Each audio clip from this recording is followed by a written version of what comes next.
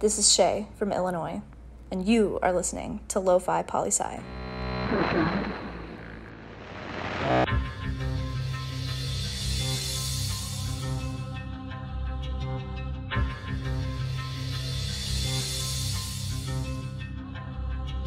Shay from Illinois bringing us into the show today. Thank you, Shay. And everyone come check us out live in person tomorrow, September 29th, Thursday. Yes, tomorrow, Thursday, at UNO Sandbar from 6 to 7 p.m. for Lofi Poli Sci Live, or another title we going with, a Lofi Poli Sci production. Mun undone. Yes, come and see the we that we be. Now to the news, fresh off that press, that North Africa edition of your Lo-Fi Global, people. Out in Libya, off and on fighting continues between the United Nations-backed transitional government and an opposition-backed government and military/paramilitary factions that all of those are vying for power and control of the country. And look, Libya overthrew their authoritarian dictator Gaddafi back in 2011, as a byproduct of the Arab Spring. And 11 years later, with the United Nations-backed government in the country, Libya is still, for all intents and purposes, a failed state. Like, we have to wonder. The world is screaming about this and screaming about Russia and Ukraine, and yet for 11 years, Libya's been upside down, and little to no one seems to care. Oh, and to bring us to yesterday's episode, the last year we had data on the number of internet users in Libya was in 2014, and back then, only 18% of the population were internet users. Just food for thought. But now let's check out Egypt, They seem stable and all good and well and right? Question mark? I mean, if you consider being one of the countries that arrest more journalists than any other country in the entire world, then sure, Egypt's just fine and dandy.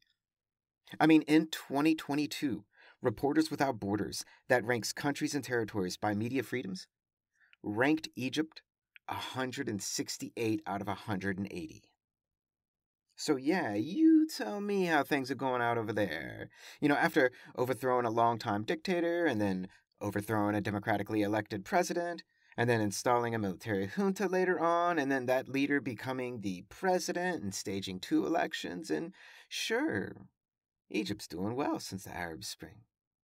Well, what about Tunisia, the birthplace of the Arab Spring, the shining star of democracy in the region, the hope of a better tomorrow brought to you by the people today?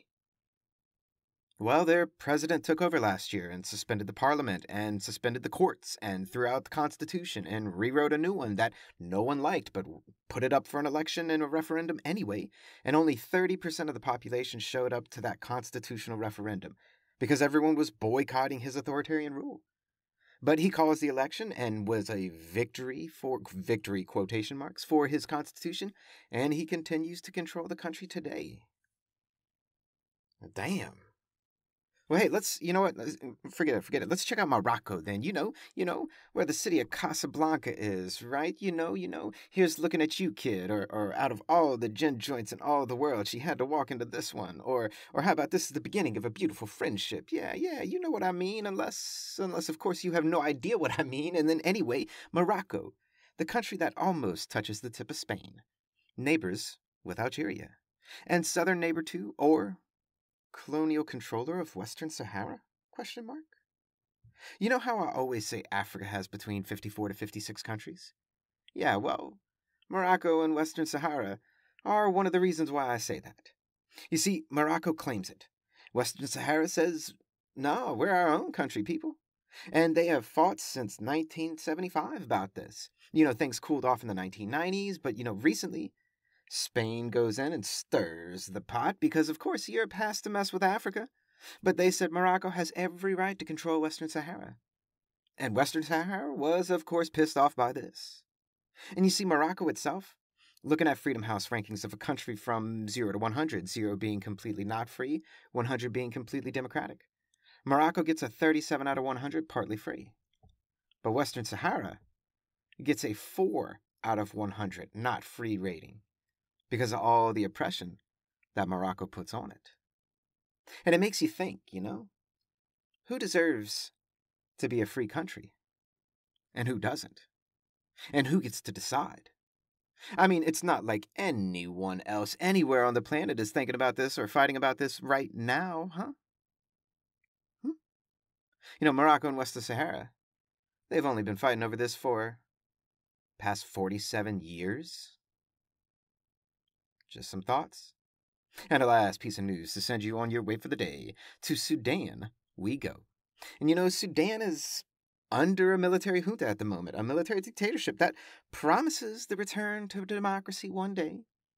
But a thread of shining light and hope has arisen, and that is that the current military general who performed the military coup and is leading the country right now has just said that he will not run for president of the country once they transition back to democracy. Which, hey, if you didn't know, that's kind of par for the course for generals. They do a military coup, then they transition to democracy, they run for president or prime minister, and they get it. I.e. Thailand, i.e. Egypt. But in Sudan, they say, we will choose a different path. All right, Sudan, all right, I see you. Now let's see those elections. And that's a brief snapshot of what's going on in North Africa today. And hey, it's not a cliche or a catchphrase. It's a lifestyle. Always remember that Lofi Poli Sci is more than just me. It's the we that we be. Pickering, signing off.